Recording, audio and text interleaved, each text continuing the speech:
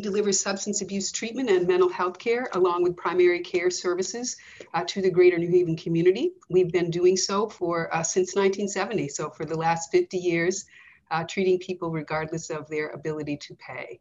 But I think it's really critical to keep in mind that the stress of social isolation and the ongoing issues related to this pandemic have really increased people's mental health issues and concerns, as well as causing more people to use and abuse substances than ever before. So we have to be very mindful of taking care of each other and in fact, helping to support organizations that do take care of people who aren't doing well.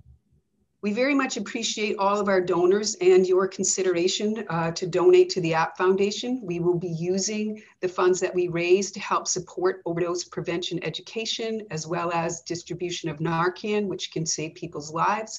In addition, we'll support some of our unique programming, including horticultural therapy and the provision of basic needs, such as diapers and formula to some of our residents.